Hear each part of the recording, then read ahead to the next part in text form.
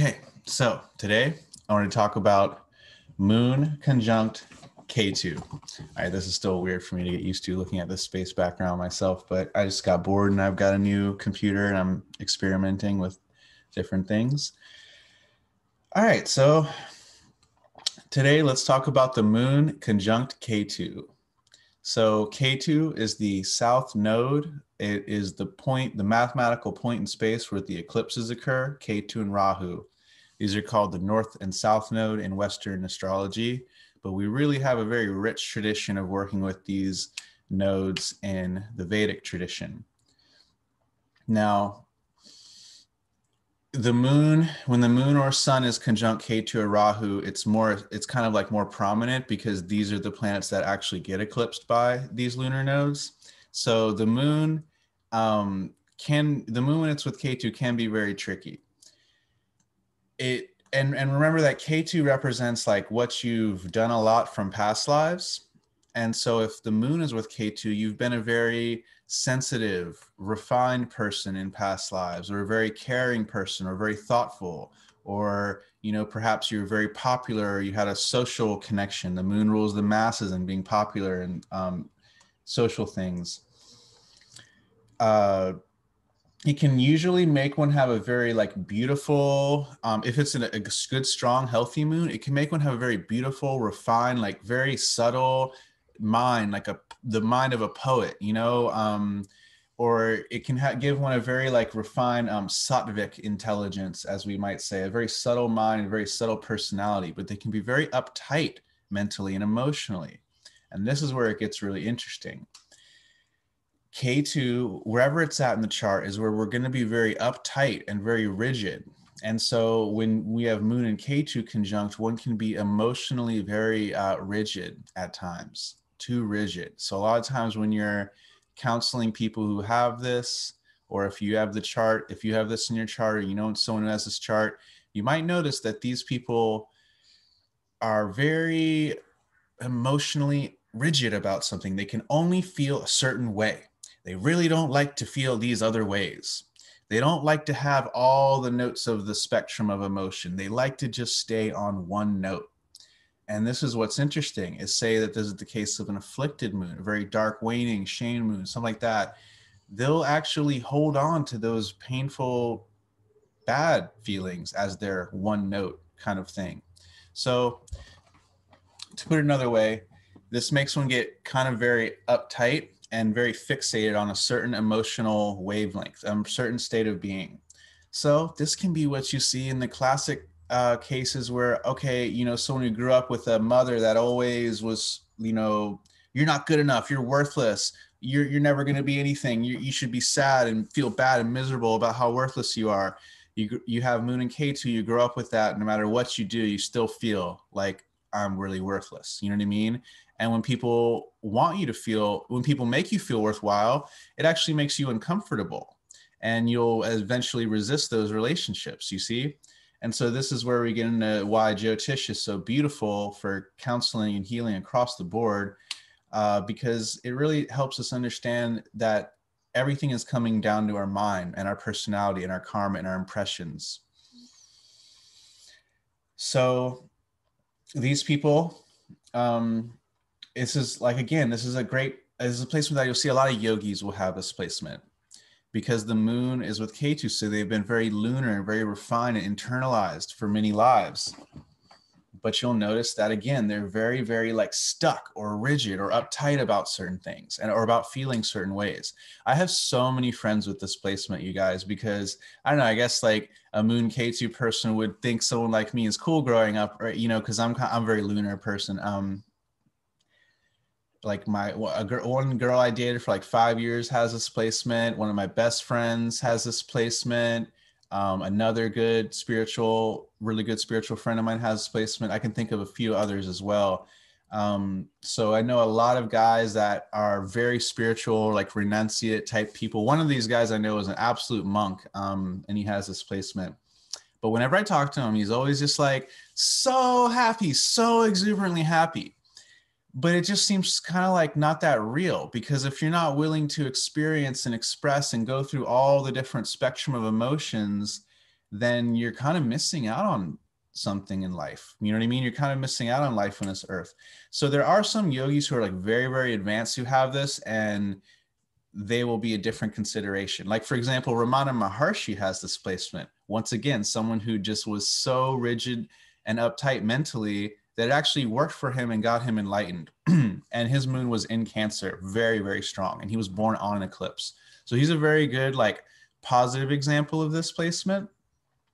But you could see if someone just wasn't that sincere about spiritual growth, they might just use this moon Ketu thing to get stuck in a certain, like, I'm always blissful, or I'm always spiritual, I always am just happy, when they're actually trying to run from certain things, or suppress anything else that they feel that isn't that, they will try to suppress, basically.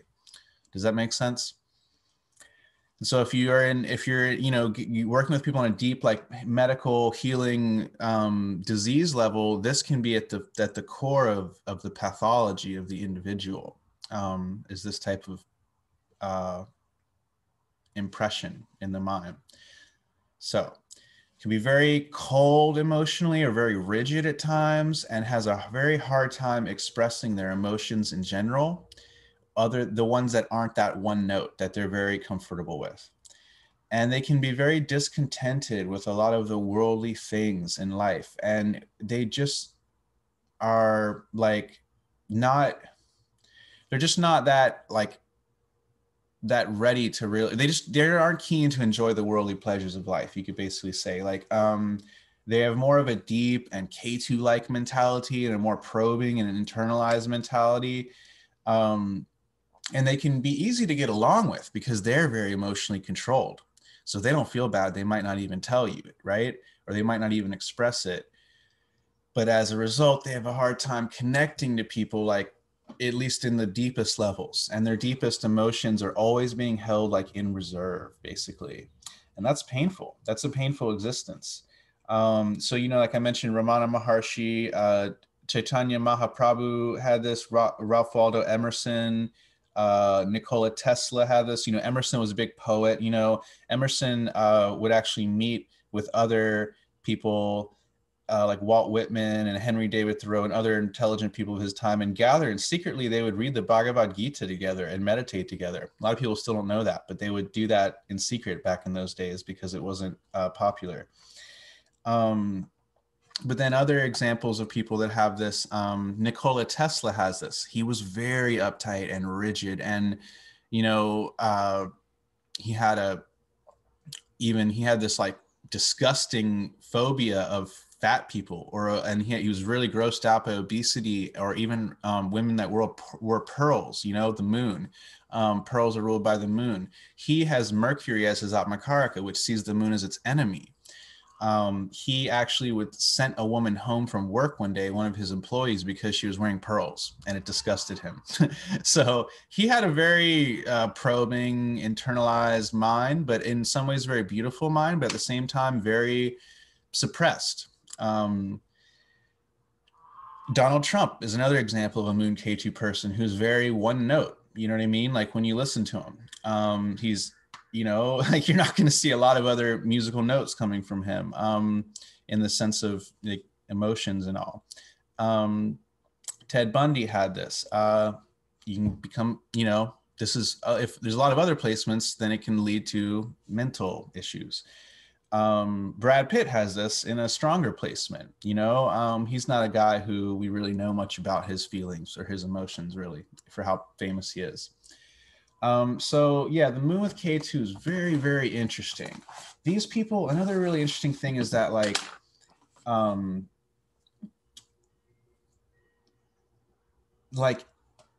they will just disappear for a long time. Like, you won't hear from them about, they'll be doing one thing, you'll be hearing from them a lot, then you won't hear from them for like 6 months, because their moon has been working through all these things internally, and they'll just make this big shift without expressing it to anyone, without really sharing it to even their closest friends or their girlfriend or boyfriend or something. And so that's kind of a problem that can create a lot of problems in relationships. But anything different from that one note that they want to experience, they will just be shutting out. And so if you're on that note, you'll notice them just check out. Like my best buddy, who's a spiritual friend, as soon as I talk about stuff that's not one of his like 3 things he likes to talk about, he's gone. His eyes are glassy. I can tell he's not even there. And I mean, he will, it's so weird because he'll ask me questions like he doesn't know that I know, but he'll be like, oh yeah. And then what happens with that? And I can tell he's not curious about it. He doesn't want to know the answer to it. He's like just trying to keep me talking. And then I feel like, okay, I don't want to talk anymore. You know what I mean? Because you're not really even here. You're not really even engaged. You're just like kind of playing a conversation program in the back of your mind while your mind is somewhere else.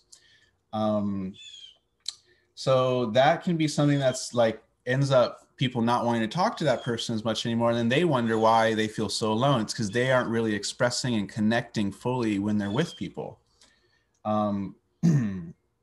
So they can also like slip into a deep despair, but of course not tell anybody about it and keep it super internal and private, because if they expressed it, it would only bring out more of all these feelings that are not part of the one note that they wanted to feel. And so, yeah, you'll see them just like make what seem like really surprising and dramatic changes in life. But to them, they've been processing it the whole time. It just seems like that from us, from the outside. And there's really, like my teacher says, there's really no stopping the crisis of a Moon Ketu person. When they start to really go through these crises and make these big shifts internally, they do it very hard, very strongly, and they don't want to share or talk about it or express much about it. But if you have this placement, you really got to work on not hiding your emotions so much and not suppressing them, because eventually you just break down if you do that too much. And when you do, it's a huge emotional breakdown. So you don't want that. These people build up big things in their life and then suddenly do them, but they make people feel really left out of their lives because they don't even share it with their best friends, say, until it's done. Like my friend, he went to India back in the day, but he never it was like I wanted to go too, but he just started doing it all on his own and just did it. And before he knew it, he was there. And it was like, oh, all right, well, have fun there. You know what I mean? And it was kind of like, I thought we were going to talk about what we want to do and express a lot of feelings the whole way. So they have to share more of what they're really feeling and express that first feeling, not the second or the third, which they think might be more acceptable. They need to just let out that visceral emotion and just not be uptight about it. And that's like the kind of the best way to make things work with this placement. It can take a lot of time. I know of another male, a guy who I did a reading for. He was like a therapist and a client guy, and he had this placement, and no matter what I said the entire reading, he would just keep turning it back to, oh, right, yeah, I would tell him yeah, you're a little emotionally uptight, and or I would say it, I forget how I said it, but there's some of this in the chart, and he was like, oh yeah, totally. I'm always telling my clients they need to be less emotionally uptight, but he didn't say anything about himself. He didn't, you know what I mean? He didn't actually open up in that state. He just bounced it back onto his clients who need to open up. And that kept him from working on himself. Basically the entire hour, he was basically just dodging, really having to actually think about what I was saying in the context of him. He was just reflecting it back to other people that have that issue. So you can, there's a lot of that stuff going on, but at the same time, you can have really great, spiritual capacity, really great spiritual possibilities that can come forth from this, because it means that someone has really developed their moon in past lives, their sensitivity, their emotional life, their inner life. But you got to do whatever Rahu's saying in the chart, and that's going to be different for each person who has this. But they will have to go into that. They will feel frustrated in their internal lunar realm of their emotions until they go into the Rahu jungle. And what that is, you have to, again, that's going to be different for each person. But I hope this is a good example, or I hope this gives you guys some good thoughts. If you have any cases of Moon Ketu stuff, feel free to share it. Let me know. Let me know your thoughts and feedback. All right. Thanks, you guys.